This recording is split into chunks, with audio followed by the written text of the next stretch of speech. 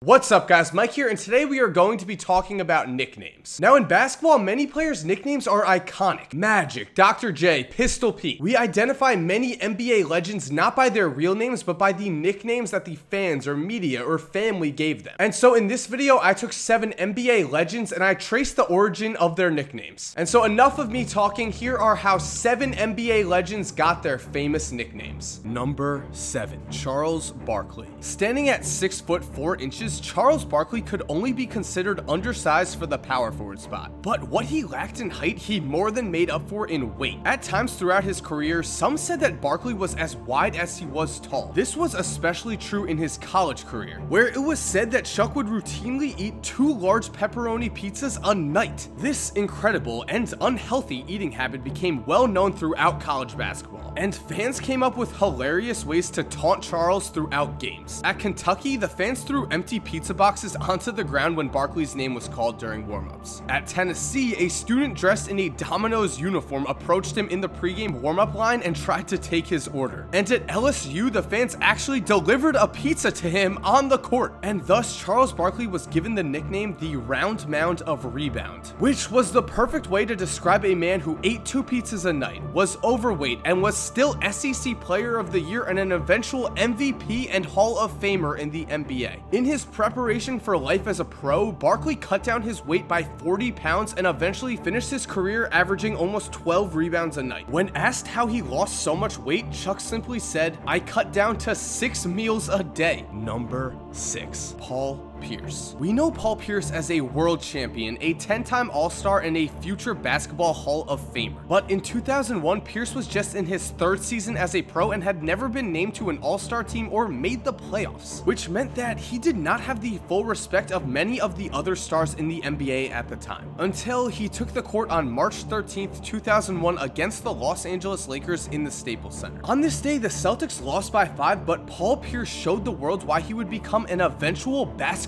legend. He scored 42 points on just 19 shots from the field, dropping in baskets from all over the court. The Lakers were helpless to stop him, and after the game, Shaq had to let his approval be known. He grabbed a reporter and said, "Take this down. My name is Shaquille O'Neal, and Paul Pierce is the mother effing truth." The nickname stuck. From then on, Pierce was the truth. Number 5, Kobe Bryant. By the end of his career, the Black Mamba nickname had become synonymous with Kobe Bryant's brand. He has Black Mamba t-shirts, commercials, he even has a Black Mamba shoe. But perhaps the most impressive aspect of the Black Mamba nickname is the fact that Kobe Bryant gave it to himself. In almost every other instance in life, a person cannot give themselves a nickname. It seems forced, it seems lame. Nicknames are usually earned, given to you by your friends, family, fans, or the media. But Kobe gave himself the Black Mamba moniker, using the new nickname to separate his 2 personalities at a time where he was really struggling in his personal life. Before the Black Mamba nickname, Kobe was going through a rough court case where he was accused of sexually assaulting a 19-year-old girl. And so his Black Mamba persona was created to handle business on the court, while his Kobe persona handled his real-life problems off of it. The Black Mamba is one of the deadliest and fastest snakes in the world. Just 2 drops of venom from this snake can kill a person, which is fitting as Kobe is one of the greatest assassins on the court that the NBA has ever seen. The man finished his career with an MVP, 5 championships, and countless buzzer beaters. He was, by every definition, an on-court killer. Number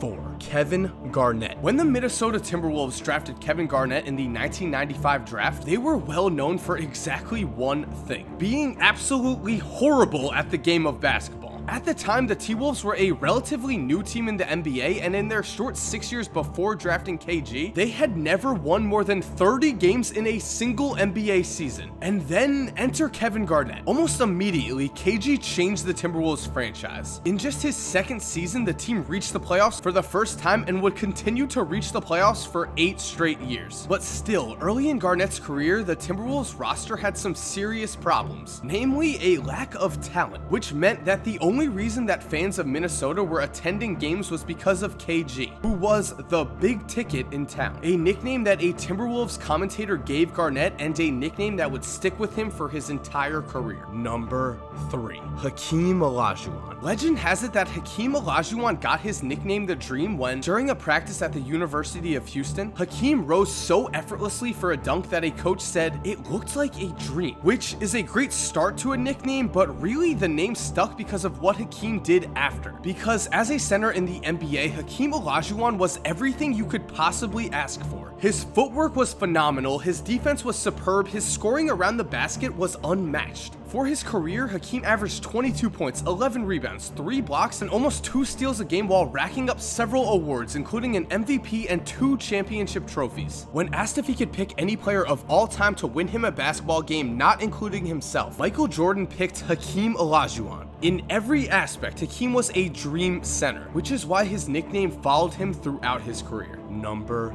2, Allen Iverson. Looking back at the history of Allen Iverson's nickname, many people seem to have fond memories of the answer. Most people believe that Iverson sports his nickname because he was the answer to all of Philadelphia's problems. And indeed, when looking at the 76ers franchise, you can see that the team had a string of losing seasons before Iverson arrived. Then came Iverson, who eventually turned Philly's fortunes around, won the MVP, and brought the 76ers to the NBA Finals before eventually losing to the Lakers. But here's the thing, the real history behind Iverson's nickname is a little more dark, because in 2003, Allen Iverson was sued over his nickname by his longtime family friend Jameel Blackman. According to Blackman, he gave the Iversons financial support during Allen's high school years. Then in June of 1994, the summer before AI left for college, Blackman came up with the nickname The Answer, declaring that Allen Iverson was going to be the answer to all of the NBA's problems. For coming up with this nickname, AI agreed to give Blackman 25% of whatever money he made off of the Answer nickname. And over the next several years, he continued to agree that he was going to give Blackman 25% of the future revenue from his nickname when he made it. But when the money eventually started coming in, Iverson did not give Blackman a single cent, which led to the lawsuit, a lawsuit that Iverson eventually won, as the judge decided that even though Blackman gave Iverson the nickname, it was AI himself that made the nickname worth millions of dollars through his play on the court, which is the answer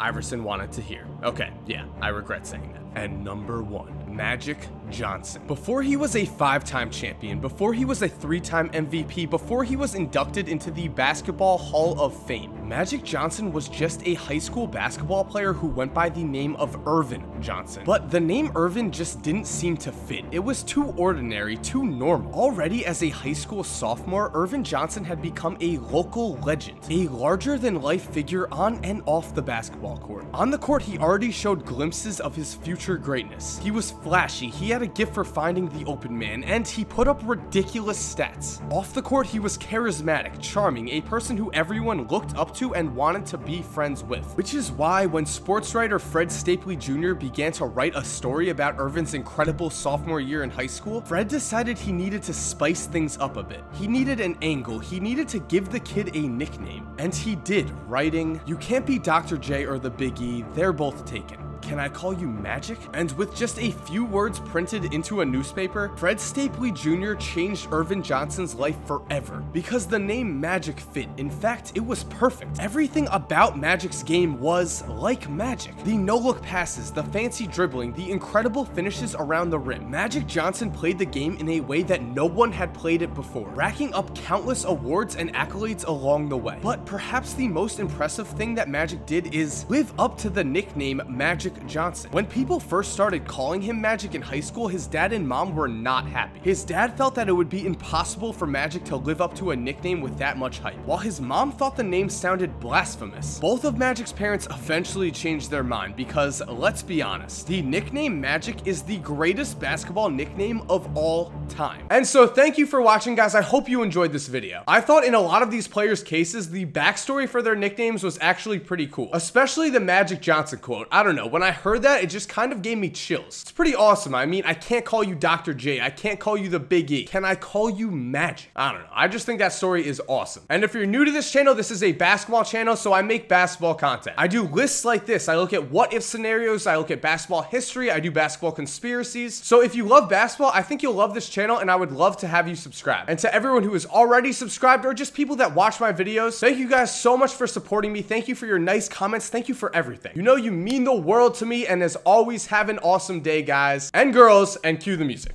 I'm just kidding myself. Girls don't watch my videos.